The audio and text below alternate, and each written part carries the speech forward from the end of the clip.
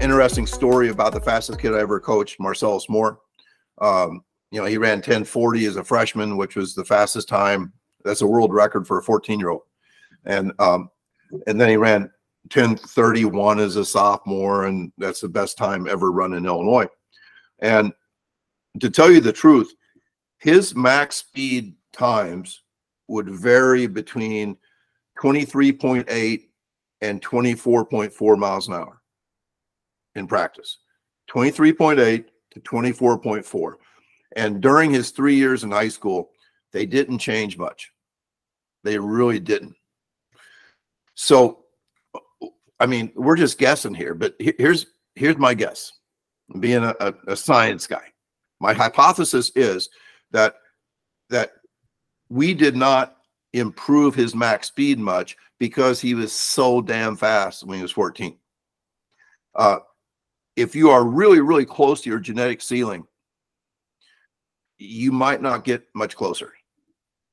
Now, I will say that his track times improved from freshman to sophomore to junior.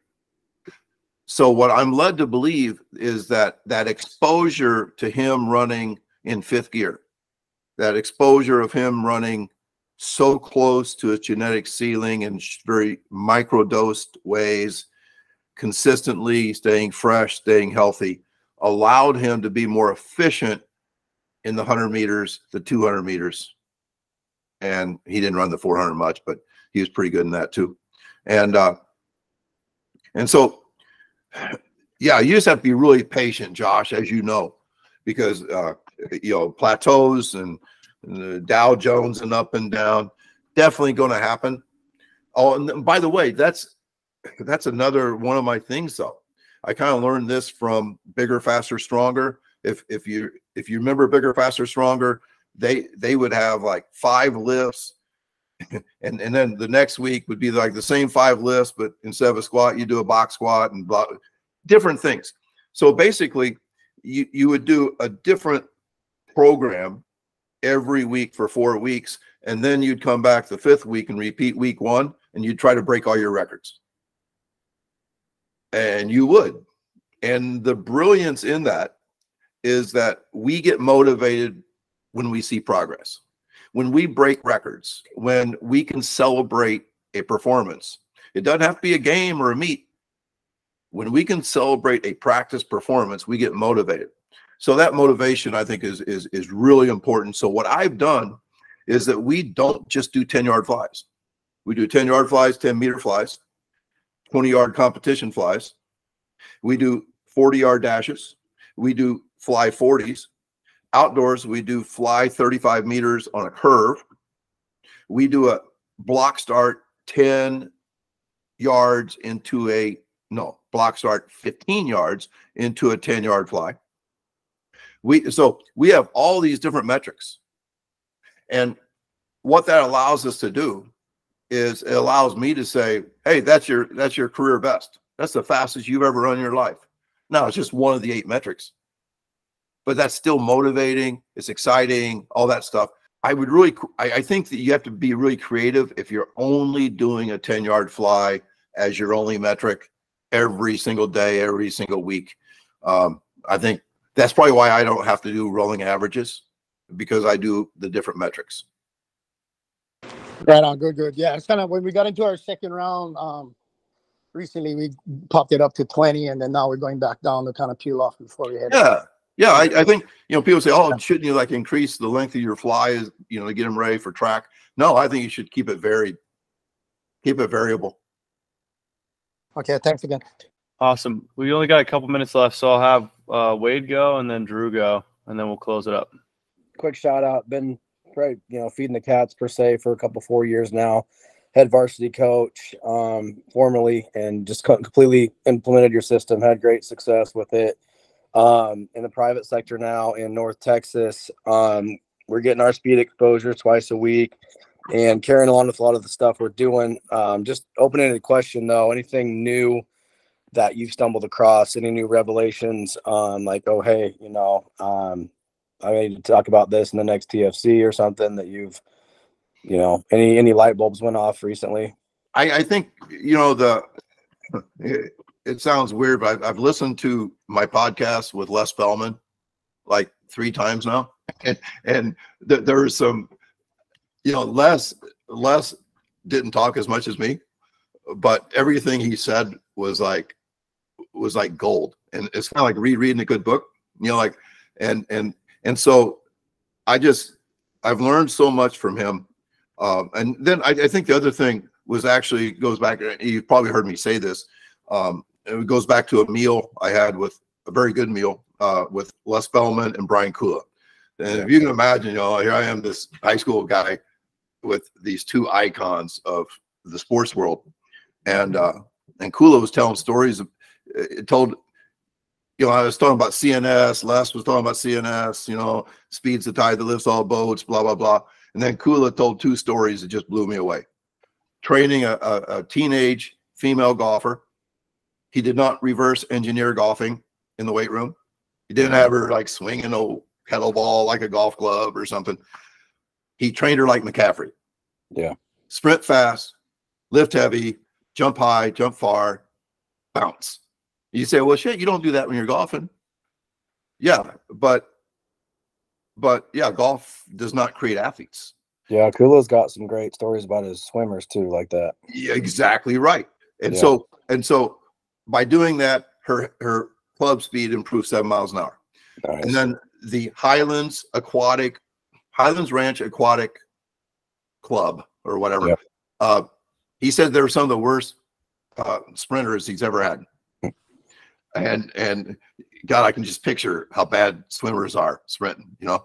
And but he trained them like McCaffrey. He trained them to be athletes, and they literally broke 48 swim records in their upcoming season and signed a new contract with him. So it's, you know, people say, well, that's not research, that's just anecdotal, but we learn by those stories.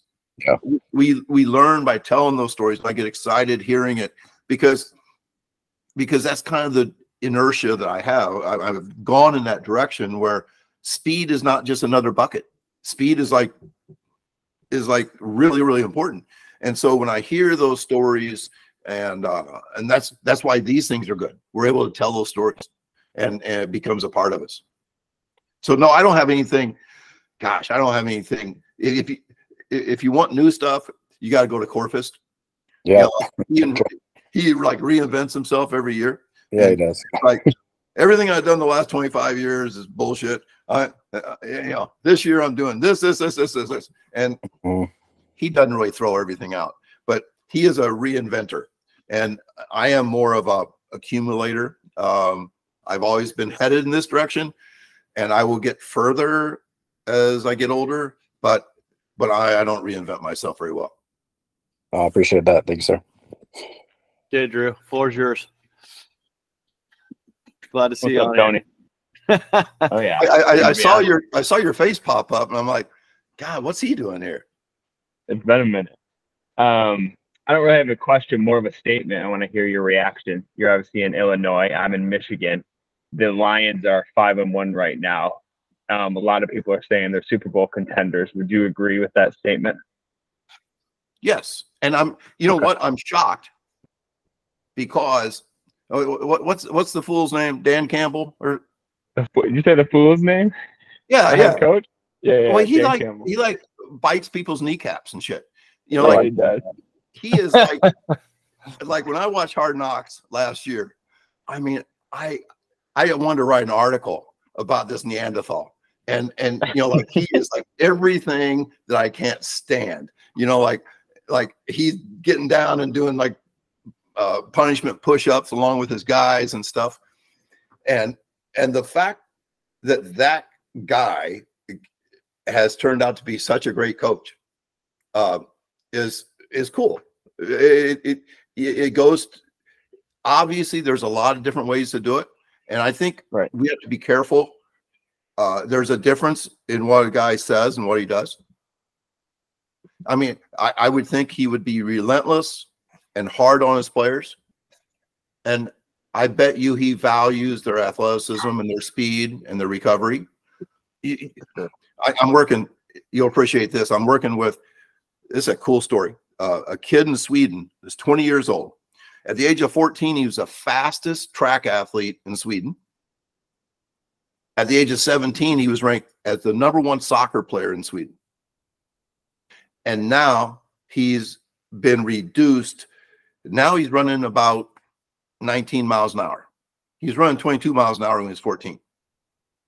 And the reason why is because of Kobe Bryant. That he listened and read about Kobe Bryant. 7 hours a day of work. Maybe got 4 hours of sleep every night. And so he repeated this crap. And he fell apart because people can't do that. And I've often thought that the best athletes will tell you, will really exaggerate the amount of work that they've put into their sport. I'm sure they've worked hard, but they have not worked twice as hard as the guys that didn't make it. So we have to be careful when we hear testimonials from the great athletes. We also have to be, I have to be wary when I hear coaches like Dan Campbell, you know, like talking like he's the baddest mother, you know, in the world, because I think he must be a great coach. Not as good as the Bears coach, the Chicago Bears coach. Now he's great. Yeah, I'm kidding. Yeah. So no, that's a cool question. No, it's exciting to be winning for the first time in ever. So yeah, it's a good time to be a Lions fan. And hopefully, you know, David Montgomery, you know, has really looked good. He's a dog. Corfus, I really believe Corfus changed his life. He went to Corfus after his second year in the league, and his top speed was 20.9. And this is without pads. I mean, on the hard surface, this is like track speed, 20.9 miles an hour. And in 10 weeks, he was running 22.1. He had never been speed trained in his life. He'd been strength trained and he'd been conditioned, but he'd never been speed trained in his life. So he went from 20.9 to 22.1 in one summer.